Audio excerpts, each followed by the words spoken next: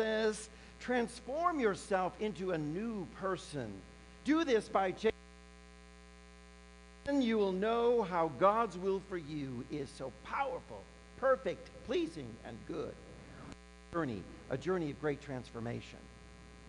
You have a little trouble? A little short out maybe? No? You got it? All right. Well, we're on this wonderful journey, this exciting place that we're on. Wow, we've come to an incredible place. That love train has taken off, hasn't it? Do you feel it? Wonderful way. The scripture is inviting us to this journey to accept that ride on the love train. You got your ticket in hand for God's gospel. The good news is they're inviting us to this transformational journey. Now, there was a guy who had a parrot.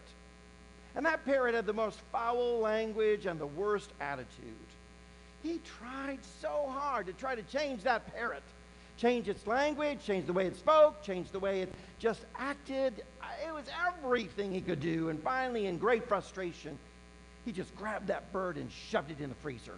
Closed the door, slammed it, and that bird was, squawking and flopping all around and shivering in the cold. And after a few minutes, his heart of compassion came onto him, and he opened up the freezer door, pulled that bird out. Of course, the bird, in great exasperation, finally says, I'm sorry. I'll change my thinking. I'll change my attitude. I'll change my ways. Well, suddenly the bird owner thought for a moment, what really worked? What happened? The parrot, trying to catch his breath, simply says, and by the way, what did the chicken do?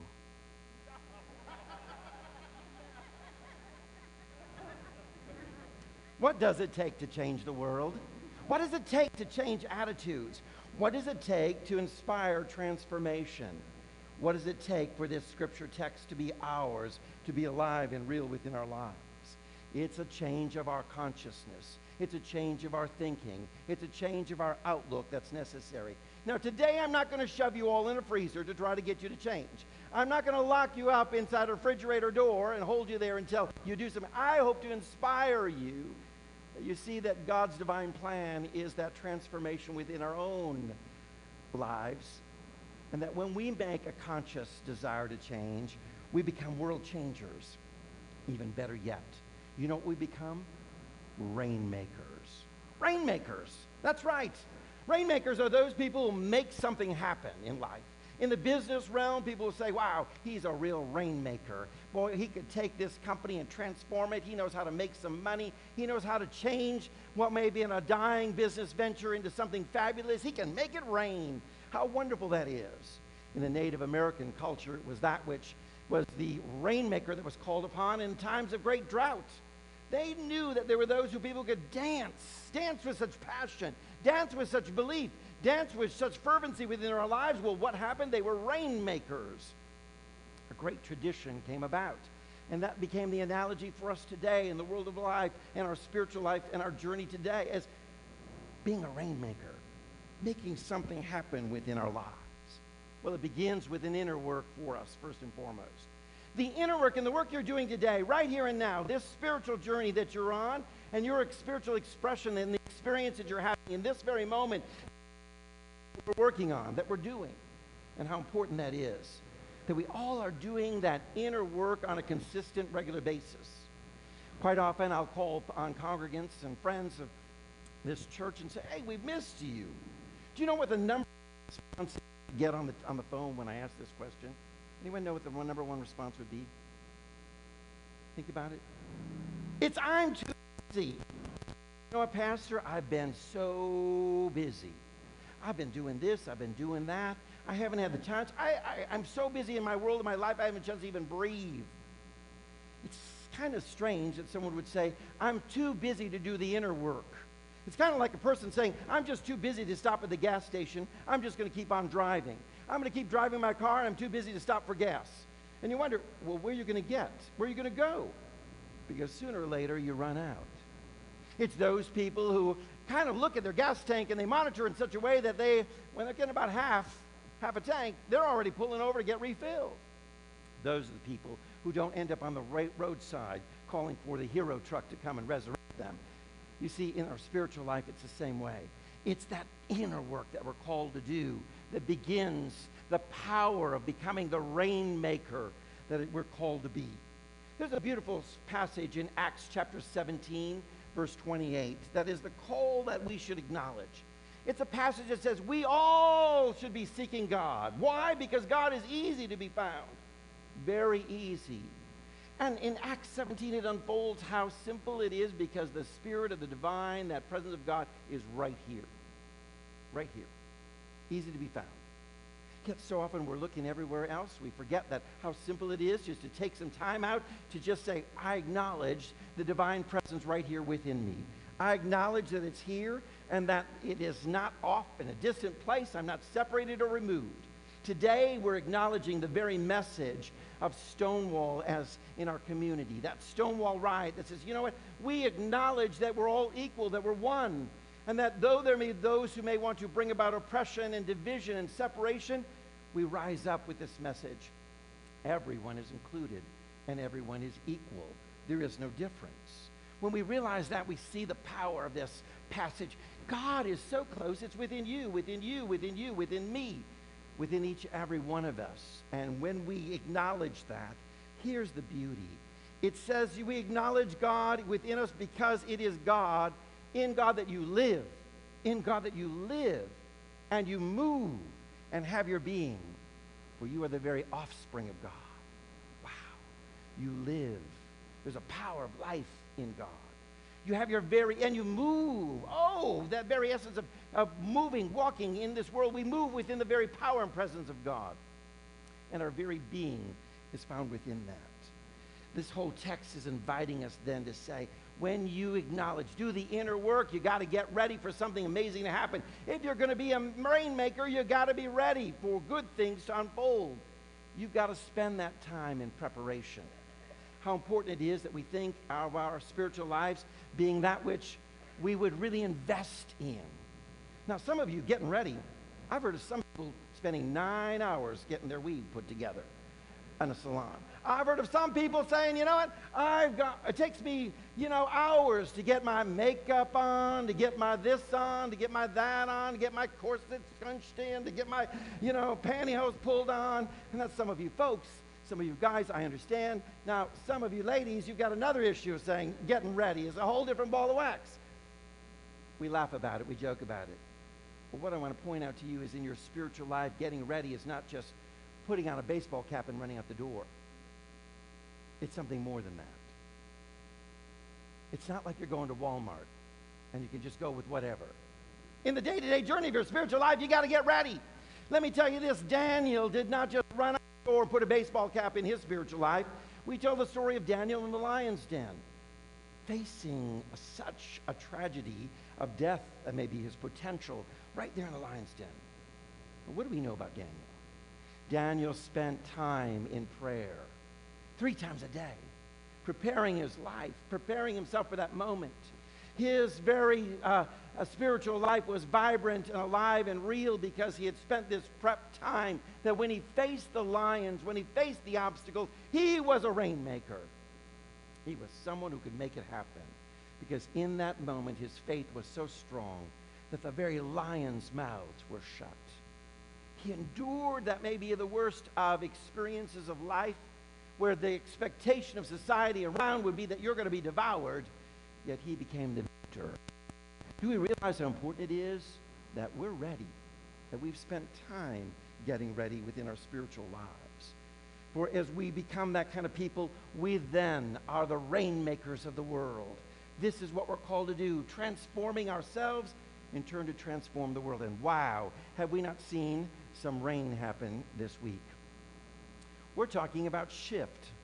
That rain that changed everything, that watered the dry land, that made that which may have seen in a drought condition to now spring forth with the abundance of hope and possibilities available to America as a nation as we express equality for all in a greater dimension. How amazing that is when we think about it. For this shift today, think about it. Think about 20 years ago. Today, 61% of Americans already approve of same-sex marriage. 58% of young Republicans approve of same-sex marriage. The 5-4 Supreme Court ruling affirms same-sex marriage. Have we not seen some shift happen? Wow, major shift taking place. We've seen some major rain come down. We've seen some major impact upon the world of consciousness and change happening in our world. And it happens for each and every one of us when we are open to changing our thoughts. We then impact the world. We then do so with this wonderful power of creating shift. But why shift? What do we need to shift for? Why do we need to make these changes? Why can't we just stay in the status quo? Why can't we just be the same old, same old? You know, if it was good yesterday, why can't it be good today? Why can't our thinking and our consciousness of 50 years ago, 100 years ago be the same? Why, oh why, do we have to constantly make shifts and make changes? Because our very calling is that we're called to be creators of a world that works for everyone, not just a few. We're called to create a world that works for everyone, not just a few. For the world that God created is not a world for a privileged sector. It is a world that everyone experience equality, fairness, and justice. It's a world that where everyone to experience the fullness and the abundance, the goodness of God, all equally with the same opportunities. That's what we're called to do. That's what our calling is as children of God. And we understand that we're called to make this shift. We're called to make some rain in a world that's struggling and dying in drought, looking for someone to bring that nurturing new thought and ideas, that new consciousness, that new awareness to us, that waters the soul, that waters the spirit, that enables us to awaken to this very calling and to live it out with strength. We're called to be a creator of a world of oneness, a world of oneness. That is, Reverend Claudia spoke in her beautiful prayer and challenging us to embrace this very understanding that we are all one, children of God.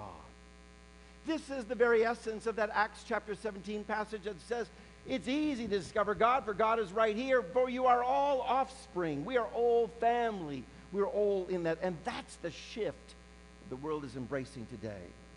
The world is progressing then to this higher consciousness, awakening and moving. It's ever increasing within our spiritual essence as we move from what we might call a normal thinking to moving to a spiritual plane of understanding.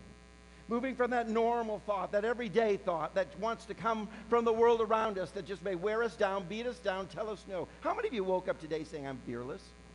How many of you crawled out of bed and said, I am just so powerful. I am just filled with the amazing power and strength of God. No, most of us woke up and go, oh, coffee, please. That may be our first response. That may be our normal thinking. But you see, the very call of God, if we're going to be rainmakers, if we're going to be those who are creating shift and change in the world, it's an awakening to who we are. It's an awakening that we go beyond this normal thinking, this normal everyday life, and we discover that we live and move in God. And that's our message every single day. I am living with the power of life. I am moving with the power of strength. And I have that power that is my everyday understanding of my purpose and calling. I welcome that wisdom. These are the things that happen then in our lives. We become that rainmaker. Things happen in this one power that we move and we live in, where we begin to change our focus from the fears that be around us. Now, there's been a lot of people who still want to walk in fear, even though we've seen some shifts. A lot of people are still going to hold on to this concept that, you know, we need to be afraid of all this change. We need to be afraid of what's happening. What's next? We allow gay marriage. What's next going to happen in our world, you know? Are we going to be marrying animals? And, you know, there's people in fear. They're going on and on with all kinds of strange conversations. It's when we change our focus from the fear and the idea that there may be two powers in this world, but there's only one power. Get this idea? There's only one power. There's only one God. There's only one power, and everything else is the absence of that power. We have to understand that we have nothing to fear when we hold to that one power. It's when we move from that, and our eyes and our focus begin, oh, wait a minute, there's two powers. There's good and there's evil, and I exonerate evil. I lift up evil. We're going to talk about evil. We're going to focus on evil. We're going to be afraid of evil. We're going to be frightened by it, and suddenly we create and manifest in that consciousness. But instead, when we hold to, there is one power, and that is God. That one power is at work. I have nothing to be afraid of. There is no fear within my heart and our lives. Because that one power shines out everything. It's like light in the darkness. You know how it is when you turn a light on? Where's the darkness? It's gone. Darkness only exists in the absence of the light. Evil only exists in the absence of the awareness of the all good. Ever been in those environments where it's all light all the time? Anybody have you ever been to Finland or maybe up towards the Nordic Circle, Alaska, and some of these areas where it's the land of the midnight sun? Land where there is 24 hours a day. I bet you just came from Alaska, right? Exactly. Maybe experiencing some of that in some of your journeys up there. When we experience that land of that midnight sun, in other words, it's all daylight constantly, and we're looking, where's the darkness? Where's the darkness? In fact, some people are actually craving for the darkness so they can sleep. But you see, there is no darkness when we're in the light. You are called to be the light of the world. You're called to bring that light to the world. And in that, darkness flees. And when you are walking in this knowledge of this one power, one presence that is divine at work within me, everything else flees and runs. There is nothing to fear, but only that amazing future. So I invite you to renew your mind, is what the passages are saying. Today's journey through Romans 12 says, don't copy the behavior and the customs of this world, which are all fear-based, but let God transform you into that new person. Transform or renew within you. Anybody do any furniture refurbishing, renewal, refinishing? You know what that's like. What you're doing is bringing that piece of furniture back to its original state, right? So this very passage is saying, God is calling you to come back to your original state. Renew your mind. Come back to the goodness of consciousness that was innately there, that was given to you all through the ages. We think sometimes we're born in this sinful nature. We got this idea that somehow we're just such bad, sinful thing. We sing these songs, what a wretch am I? We sing these songs that I am, this kind of person who is sinful, and we sort of beat each other down with these phrases and thoughts and concepts that there's no goodness within human nature. But that's very contrary to the very teaching of God's Word. For within that is saying, renew, go back to your original, get back to, and what is the original? What, your evil ways? Is God saying, renew your mind? That means go back to the original thinking, go back to the old, go back to the ways of evil or being in sin? No, it's go back to the original blessing, the wonderful understanding of the goodness that is there for you in your life. Come back, reestablish, to be born anew, to renew our mind, to be born again, to be established, reestablish that which is there all along in our thinking. You're to go back, return to that original blessing. If you're going to be that kind of rainmaker, this is what happens. Do you know how rain is actually made? Do you know how it happens? Some of you may be great biology and science majors. Some of you may already have that concept in mind, but you know how it is. Something begins to get warm, that moisture begins to boil, and it begins to rise. You put that lid on that boiling pot, and what happens? You see that steam rising and condensation happening. It hits a different temperature, and beads of water begin to form out of that. As it rises to another region, in our atmosphere, that warm water that is evaporating now is rising up into the clouds. And what happens? It hits a different atmosphere. It has a different way of thinking, a different way of being, or should we say. And suddenly that condensation happens and rain comes down. You want to be a rainmaker. You want to be a rainmaker that God has called you to be. Want a world changer. It begins that in our higher consciousness, as things begin to rise, there is a different atmosphere, a renewed way of thinking. There is a spirituality that has come bring to us to say that in this essence, it is love that wins. In this domain, it is this understanding that we are creating a world that works for everyone, not just a few. And suddenly what happens is that which has been rising has changed its form and begins to rain down upon your world around you. How amazing it is. Today I'm inviting you to make rain. That's right. Make rain, that the blessings will come when you change the temperature or the atmosphere of your own life, when you change the consciousness of your own thinking, When you begin to do so, suddenly your world changes by the rain that you're making in the world around you. You're making things happen. Today we're celebrating an amazing journey of people who have made rain for us. Will we make rain for others? I think of 1968, Reverend Troy Perry, who was a Georgia Pentecostal preacher who left Georgia and went across the nation to California with a passion in his heart that says, I believe that in God there are no second-class persons.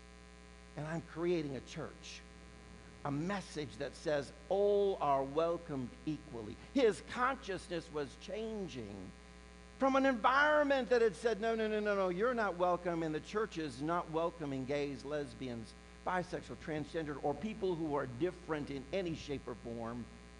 But he said, I'm going to make some rain in California.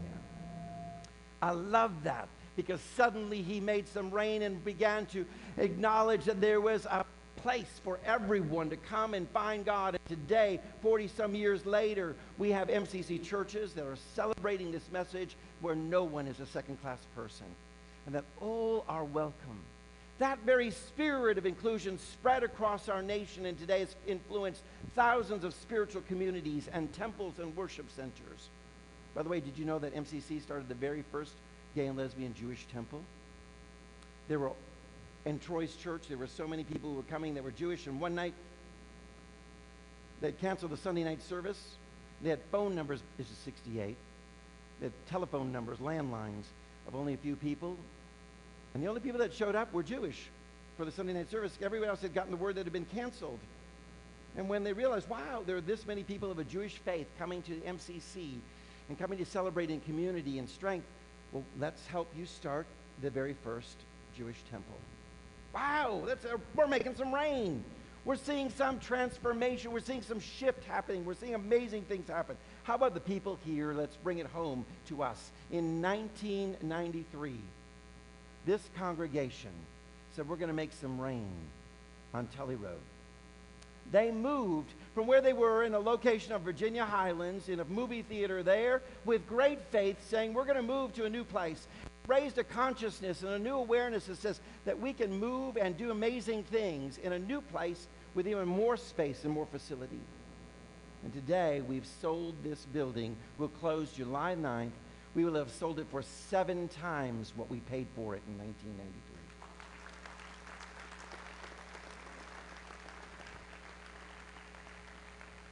What happens with those people? What happened? Reverend Troy Perry changed some consciousness. What happened to this congregation in 1993? They changed some consciousness. They began to think in a new way. They began to look at their lives in a new way. And they made some rain. And today, let me tell you this.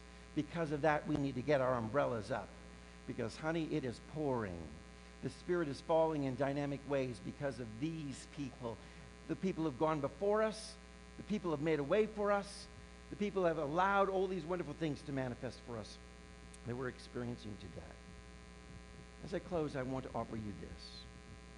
Are you ready to make some rain? You can. And this is your calling. Seek ye first the kingdom of God. Let that be your passion and your calling in your life. Don't let anyone say you're too busy, and don't let that word come to yours, because the very first and most important thing is your inner spiritual work that you need to work on. Find yourself in classes. Find yourself in worship. Put this as your number one priority of your life. It is that which will move you through this world. If you want to be the rainmaker and you're receiving that call and saying, yes, it's time to transform your consciousness and thinking a new way, letting go of the old and welcoming the new. You want to be that rainmaker that transforms the world and creates shifts, that manifests amazing things. I invite you then to be that kind of person that just lets this new consciousness arise and let it pour down on the world around you with a new way, a new outlook. Let me ask you, are you ready to make some rain? If so, I'd like to hear you put your umbrella up right now, because we're going to make it rain. Amen.